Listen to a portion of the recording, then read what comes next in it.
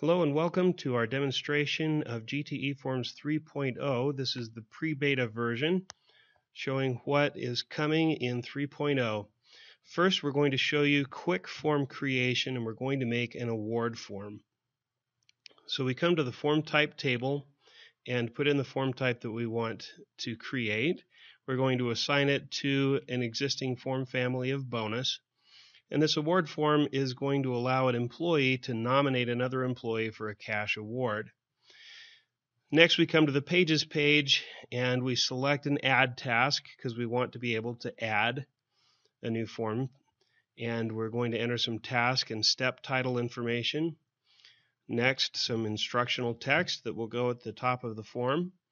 This is rich text, so it can be colored or bolded, or you can insert pictures or links, whatever you want in order to help them be able to fill out the form. This is going to be a config page. This is a completely configuration-based form. So I'm going to create a new segment.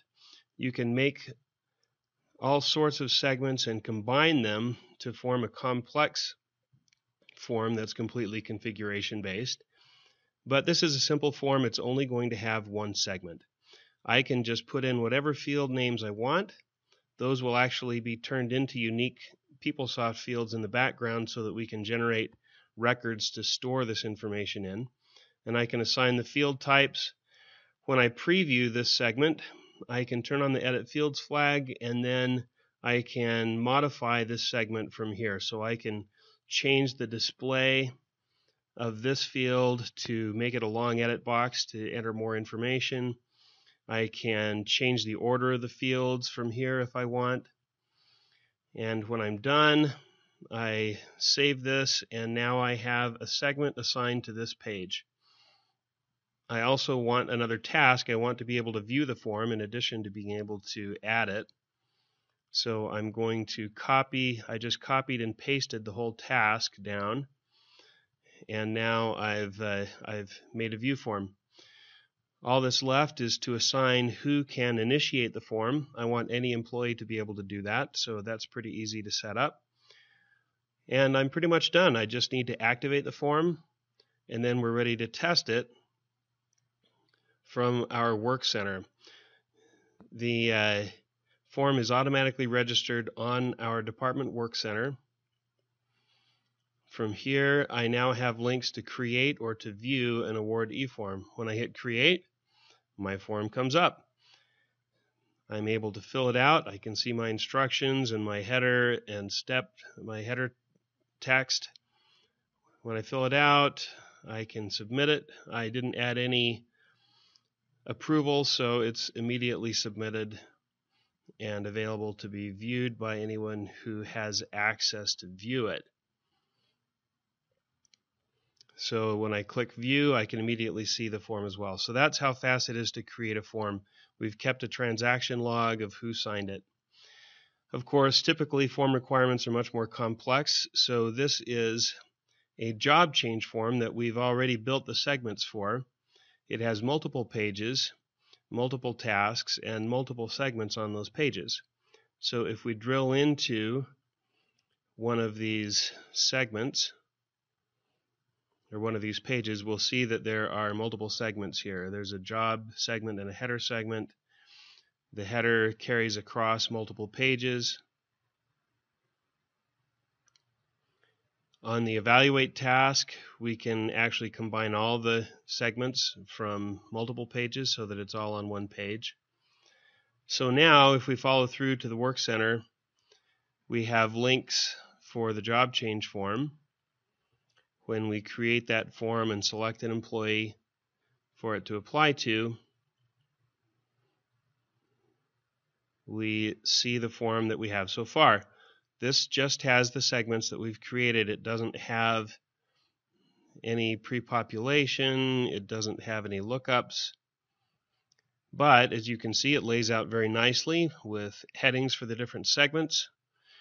We support grid segments that are also configuration based. So we have a nice complex form. from which we can go into design mode and we can actually configure and build out this form and add functionality to this form from inside the form itself. If I have security to be a designer, I can come in and make the headers display only, for example. So now I've got a display only field, and everyone else who comes and uses this form will now see those fields as display only. The ability to design from inside the form really cuts down on the cycles of testing and development. I can actually shift the fields around, organize them right while I'm looking at the form. So I'm going to organize these fields. I've already made some fields display only. Next, I'm going to make some fields required.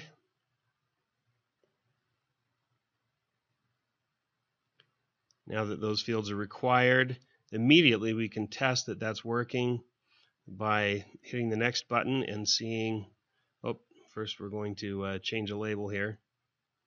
We can change a label from in here. We hit the next button and we can see that that edit is already in place.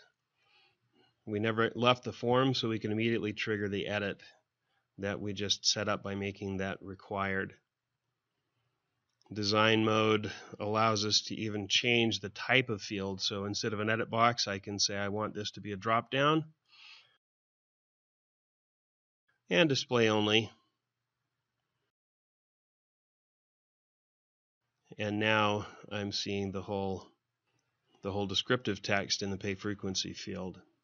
But there's much more power that we can add from design mode in this form engine. We can add the ability to bring data into the field for use in many ways. The first one that we're going to look at is pre-population. Typically, pre-population is a very complex function to add to a form when you're designing it. Here, we just come into the data pool and we enter a record that we want to be able to default or to pre-populate information from. We're going to use job. We assigned it a record tag of job rec. We'll see that again in a minute. And now we just need to satisfy the keys. We can satisfy those keys either from the form or from the search record, or if we choose general, we can use a constant or a dynamic source called a smart source. So I don't need to worry about effective sequence. Now that I've done that, the form knows how to pull in a job record, so I can use this tool to join up the like named fields between that job record in my data pool and the page itself, the page fields, and now they are immediately pre-populating. So I have now pulled in and pre-populated information from the job record. I've gone through now and added a few more records in there. I'm going to add another record to the data pool for location. Data pool records, in addition to pre-population, can be used to set up prompts and to set up related display fields, just like in PeopleSoft. So I just need to satisfy the keys. Here I can use a constant to satisfy set ID if it's always going to be the same. That saves me from having to make a custom view in order to do this lookup. I can just use the existing record and use the way that I satisfy the keys to fix that lookup to only use the keys that I want. So now I'm setting up in the edits, I'm setting up the prompt settings, and then for related display I'm going to do the same. I choose that I want to see the description in both the pop-up lookup box and for the related display. And now I've got both a lookup and I have the related display next to that field value, all set up while I was actually looking at the form.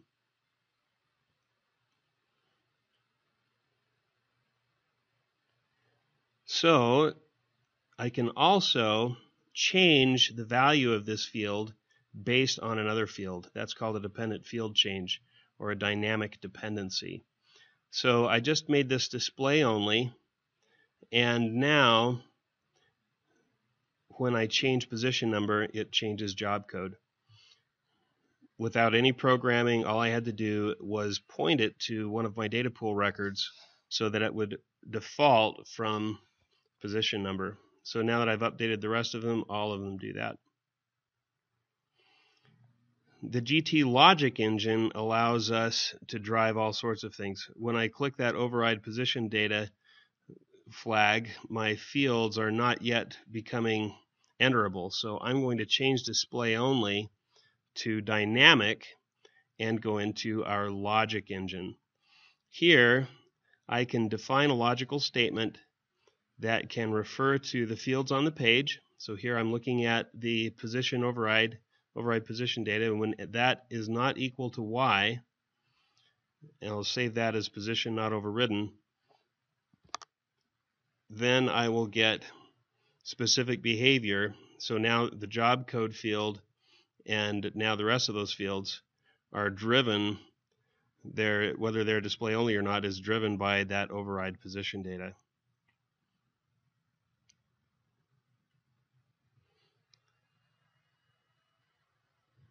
Next, I can add some dynamic logic to whether or not a field is required. Here I have more complex requirements. I want this field to be required only if position data is overridden and the employee group is faculty or student. I can use my logic engine to create a visual if expression that has more complex logic but doesn't require any coding in this case. So now I have created a more complex logical statement that immediately works. When I change the employee group to student and override position data, now that field is required. At the same time, the form engine has learned the dependencies between these fields so that now when employee group changes, the lookup on position number also changes. Powerful behavior, powerful functionality that was learned automatically by building those dependencies using the data pool.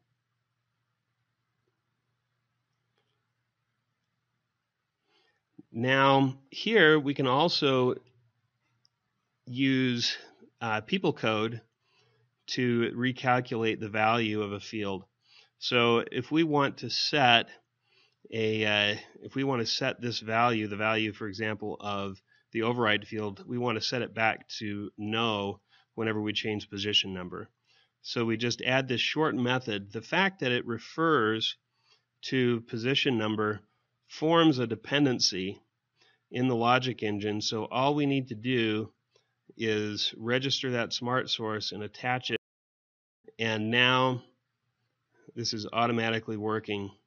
We can immediately set the override flag back to blank whenever we change position, just like that, and it cascades down from employee group.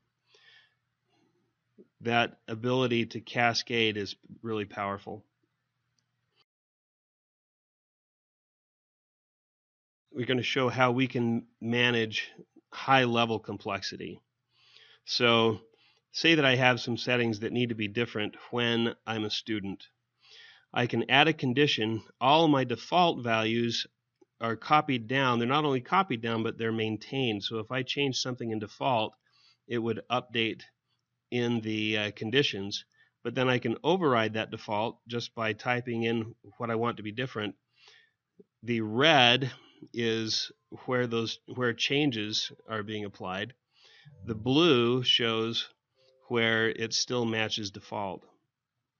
So I'm just making changes. I'm removing segments that I don't want. I'm adding pages. I added actually a PeopleSoft page instead of a configuration page, so I can mix PeopleSoft pages with config-based pages so that I can grow the tool grow the form in whatever way I want without being restricted by the tool.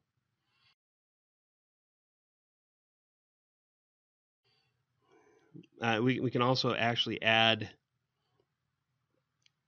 very complex visual ifs here. This just shows you how complex a visual if can be. We can drill down into multiple levels of this.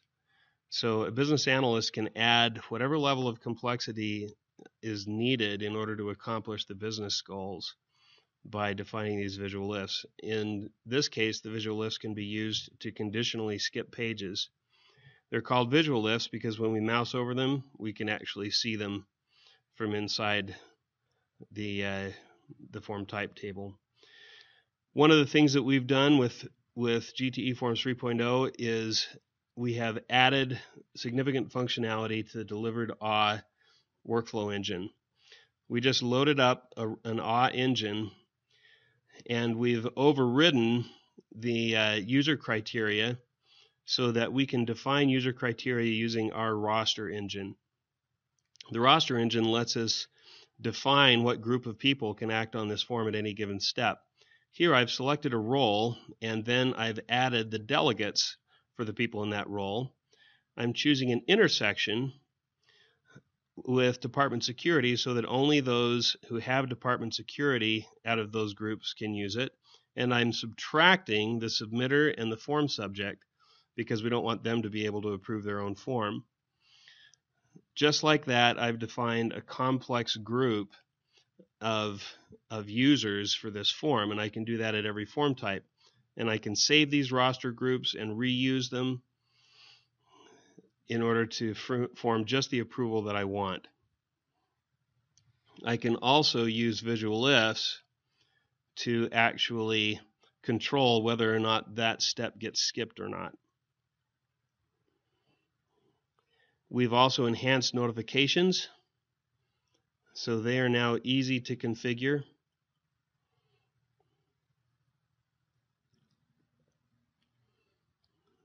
As we come in and come into the notifications tab, we can see all the steps.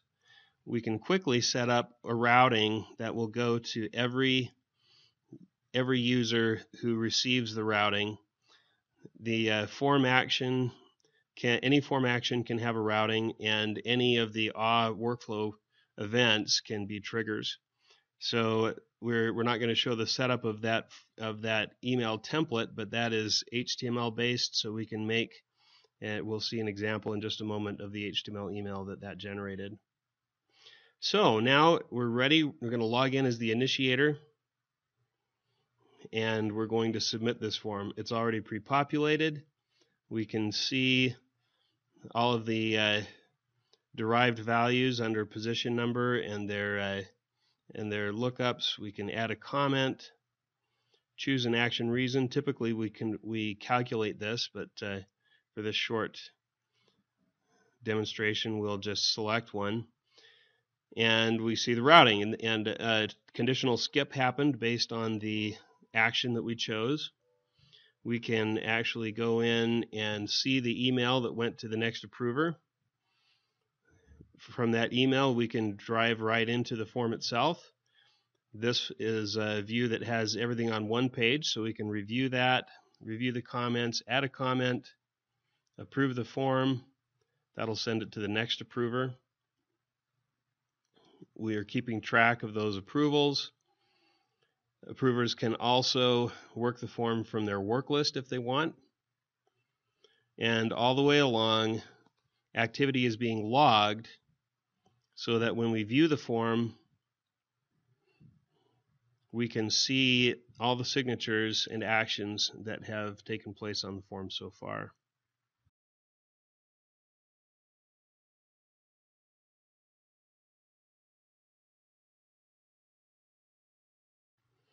There are two signatures and the visualizer for AW. So using this powerful new tool, you can automate any business process.